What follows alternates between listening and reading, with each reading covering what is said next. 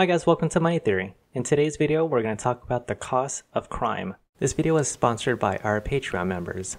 If you'd like to support our channel, you can join our Patreon, link in the description below. Recently, California announced a budget deficit of nearly $100 billion, and one of the ideas that Gavin Newsom has to save money is by closing prisons and releasing prisoners. Just because someone goes to jail does not mean they're rehabilitated. They are choosing that lifestyle, and they have chosen that lifestyle for many, many, many years to land them in prison. So we allow 15,000 prisoners back out into the streets, free to do whatever it is they want now, and there's no place to put them. They're not going back to prison. They're not going back to jail.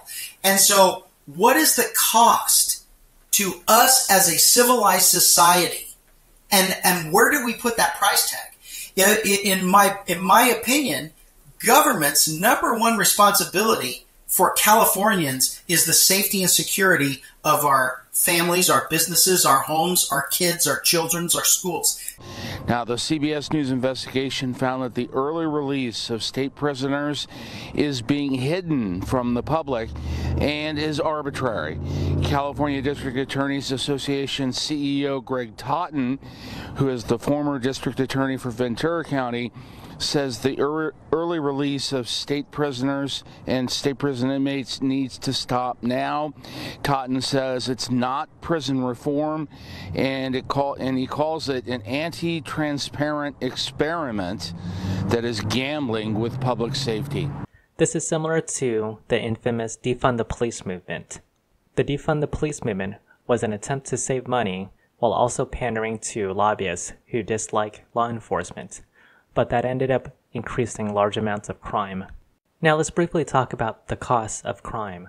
The exact amounts are difficult to say because it varies by the businesses, but the typical damages are the loss of inventory that's stolen, broken windows and doors for when they break in, and potentially physical harm to the customers and the employees. Owner Osi Omuna says almost all of his inventory was stolen. I'm kind of numb.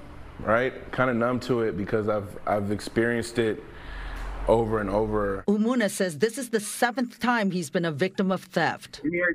He tells me he was robbed at gunpoint in front of his store when it was located in downtown Oakland, and that store was broken into 5 times. That was when I was like, I can't be at this location anymore.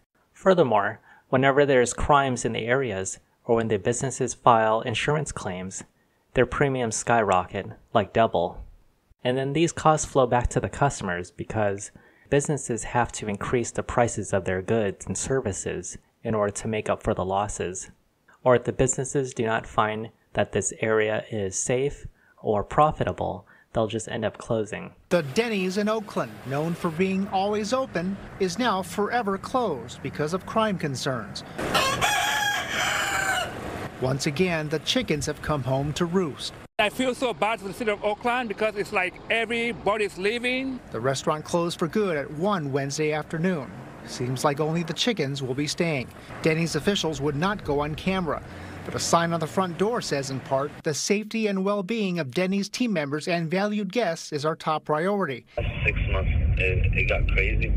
Black Bear Diner closed, Starbucks closed,